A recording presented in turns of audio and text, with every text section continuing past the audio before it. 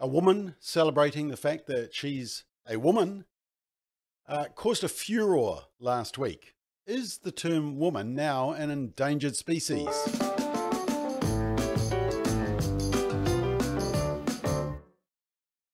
So the recent Brit Awards music ceremony was held in London last week, and in order to appease the gender activists, the ceremony agreed this year to do away with male and female award categories and instead have one, just a sex-neutral one. For example, there's no best male artist or best female artist.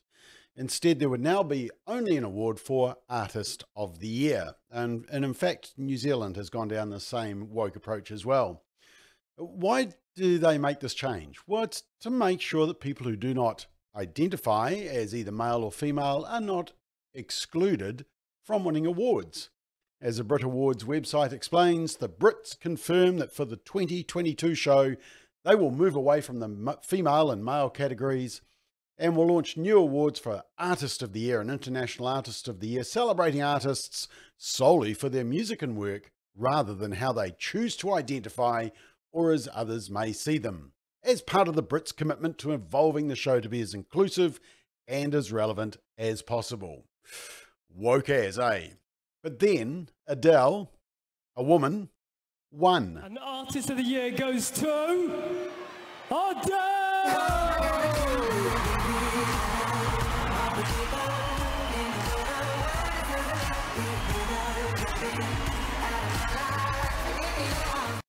Well, a popular winner, and ironically Adele is a known supporter of much of the LGBT agenda. In fact, she even said that one of her songs, Set Fire to the Rain, was actually written to be a gay anthem. Well, she may not be quite so popular now, because listen to the controversial thing that she said. Artists here, England, the UK, we have so many incredible new young artists coming up, and never lose sight of why you are who you are. The reason people are into you is because of something you have in you. Don't ever let go of that, ever. Yeah, and also, you know, I understand why the name of this award has changed, but I really love being a woman and being a female artist. I do. I do. Girl. I'm really proud of us. I really, really am. Thank you so much. Thank you. Thank you very much. Well, she looked very popular, didn't she? She was celebrating the awards, celebrating being a woman. But then, of course, what happens is that somebody on Twitter gets very upset and they post a tweet. There's someone who's completely unknown, but the media hang around Twitter. And if somebody kicks up a stink, complains, gets triggered, is offended, then suddenly that is big news. And Adele is accused of transphobia. Interestingly enough, I saw that on Billboard, they still have the female top artist of the year. In fact, just last week, here in New Zealand, we had the supreme winner at the Women of Influence Awards. Gee, we still have a ministry for women. Is that still allowed? Although you can't actually talk about the definition of woman. This was a sign put up by Speak Up for Women. Some people got triggered by the sign, and actually the sign got pulled down by the company. Just how silly can this all get? Well, I saw a story just at the weekend in The Australian.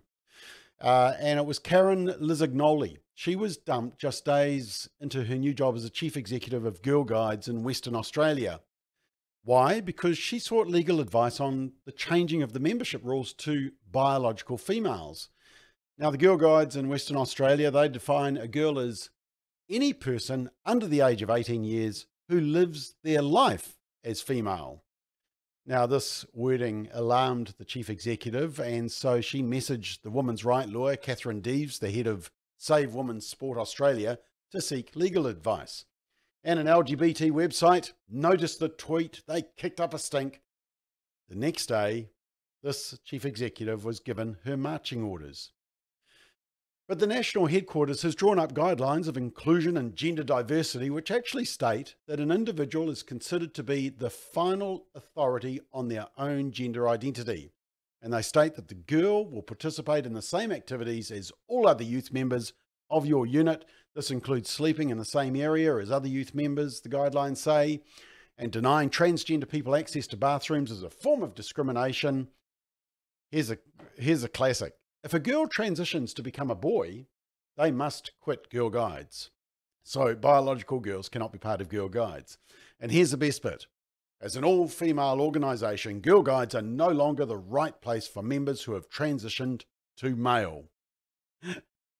Yeah, you might want to think about putting your girls in Girl Guides. But the interesting thing is that there's some new research that has just come out that is asking, are our efforts to introduce inclusive language backfiring? Could it be having the opposite effect, in some cases, potentially dehumanizing women?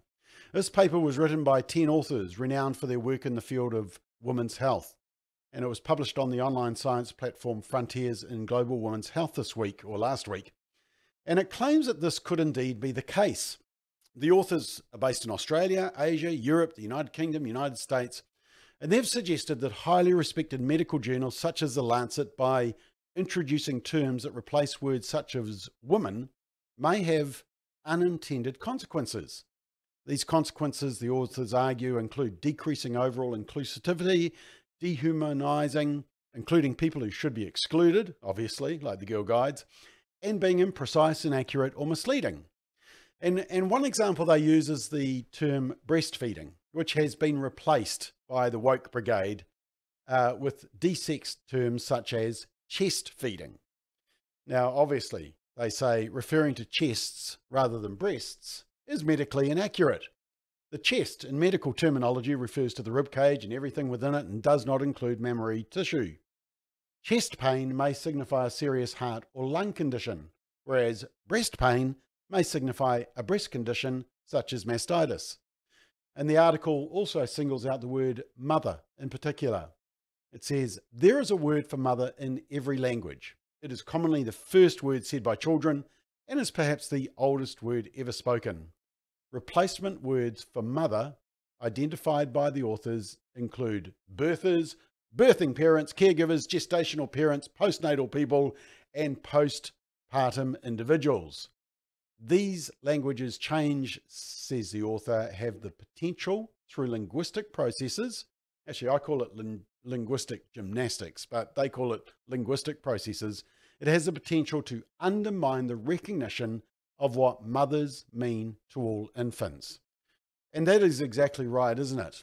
We're fooling ourselves when we change terms that are so basic. And it's time we went back to the basics, to say man and woman, to celebrate biology, to celebrate fact.